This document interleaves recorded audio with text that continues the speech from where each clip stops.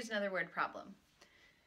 So a 15-pound mixture of nuts is made from almonds and peanuts. The almonds sell for $8 per pound and the peanuts sell for $3 per pound. How many pounds of almonds and how many pounds of peanuts are needed if the mixture will sell for $6 per pound? So, word problems are always difficult for students. That's what I found as a teacher. So there's some really good tricks that you can use here to be able to figure out the answer to this question. And the first one is, with word problems, I'm not going to say every time, but the majority of the time, the last sentence, okay, is telling you what your variables are going to be, okay? So let's look at what the last sentence is. How many pounds of almonds and how many pounds of peanuts? So how many pounds of almonds and how many pounds of peanuts? So right there, they're asking you how many pounds of almonds, how many pounds of peanuts. Those are your variables. That's what you're trying to solve for. So the most important thing to do is to label those variables. So let's call A, okay, number of pounds of almonds, and we'll call P number of pounds of peanuts. So now that we have our variables, now that we've defined our variables and we knew what they were based on what the question was, we can now look at the rest of the information in the problem and try to set up a system. Try to set up two equations. We have two variables, so we're going to need two equations to solve it. So let's see what we see here. So I think the best thing to do is underline the numbers that you see. So 15-pound mixture, $8 per pound, and $3 per pound. Okay, so let's see. If you want to look to your variables and see how those can help you use the remaining numbers. So let's see, a 15-pound mixture. If A is number of pounds of almonds and P is number of pounds of peanuts, and we're selling a mixture for a certain price per pound, clearly that 15-pound mixture is made up of pounds of almonds, a certain number of pounds of almonds and a certain number of pounds of peanuts. So right there we see, well, wait a second, A plus P is just going to equal 15. Boom, there's your first one. Nice and easy, right? Now this is where it gets a little more difficult. The almonds sell for $8 per pound and peanuts sell for $3 per pound, and we want the mixture to sell for $6 per pound. So how are we going to come up with that? So this is what I want you to think about. How do we calculate price per pound? We calculate price per pound by finding the total cost and dividing it by the number of pounds, right? Total cost divided by number of pounds. So in this case, we want that to equal 6 because we're told it's going to sell for $6 per pound. Well, we already know how many pounds we have because it was given at the beginning, 15, okay? So what we can do here is, here, I'll just write it directly below. So we're looking here, so then this, or you know what, maybe I'll do it over here so we can see it. We know it's going to equal 6. The number of pounds we know is going to be 15, okay, because we were told that, okay?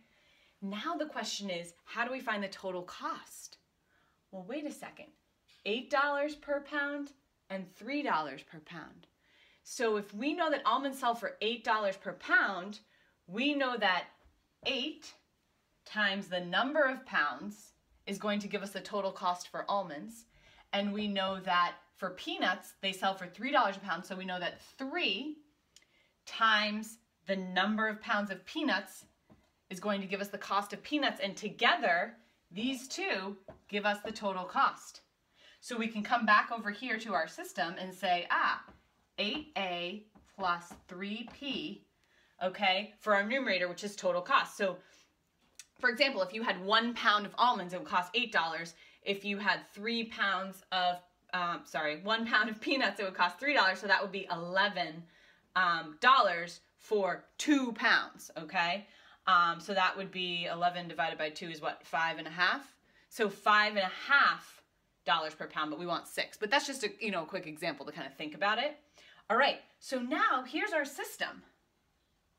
Okay, so I'm going to erase what's over there so we have some room. Let's solve this.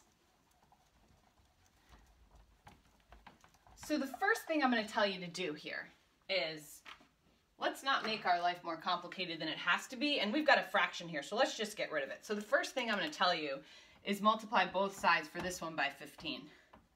Okay, so check your later denominator over here, and 6 times 15 is going to be 90. Okay, so we can rewrite this up here, which is going to be 8a plus 3p equals 90. And then our other equation is a plus p equals 15.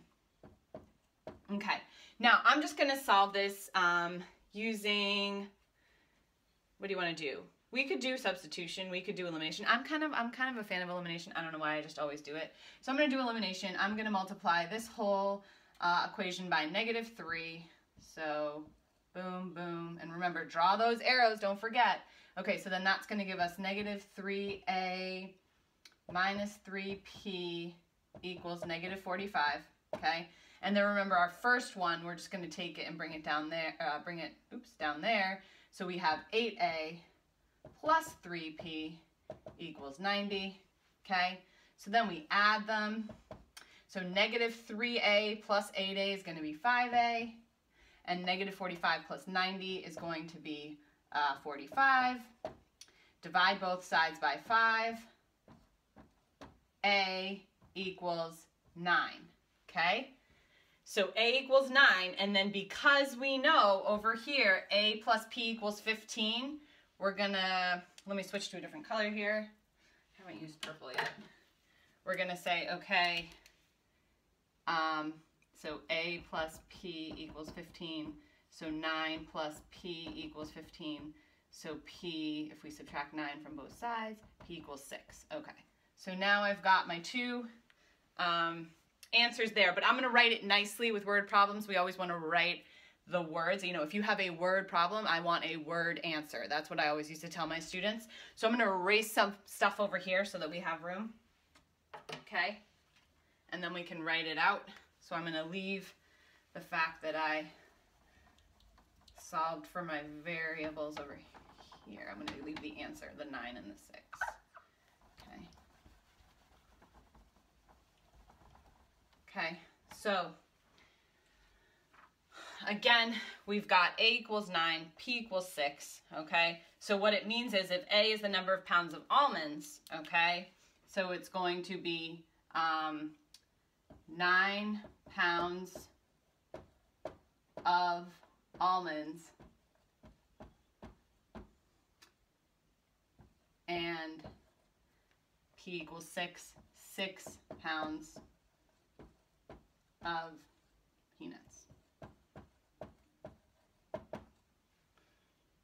So how many pounds of peanuts and how many pounds of almonds are needed if the mixture will sell for $6 a pound? So 9 pounds of almonds and 6 pounds of peanuts are needed. And you literally just copy what the question said at the end. Are needed in order to sell the mixture for $6 per pound.